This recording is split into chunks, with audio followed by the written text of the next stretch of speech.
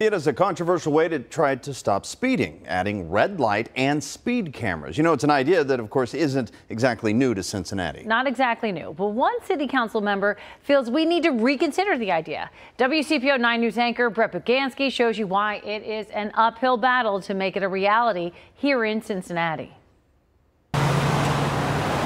We see it happening.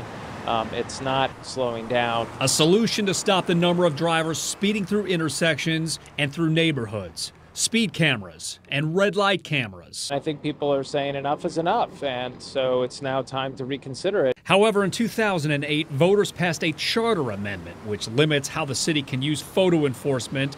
The ordinance says the city can't use these cameras unless there's an officer there. Why do you think it's different now?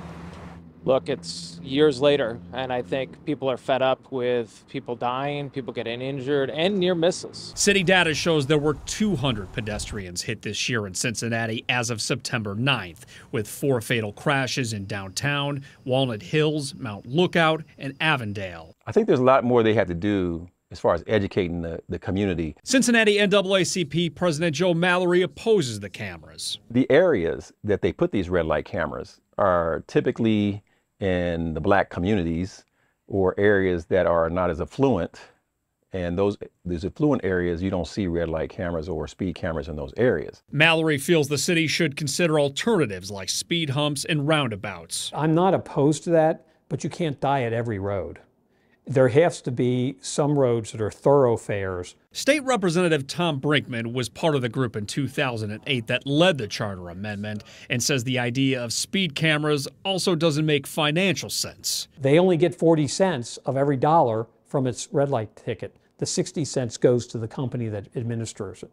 So the city would be at a loss to have this. Jeffrey says the idea is not about making money for the city, but added the city needs to work out specifics about the potential for cameras. Placing them in strategic areas to slow people down. I mean, we know it's effective. So we need to start the conversation and move it forward.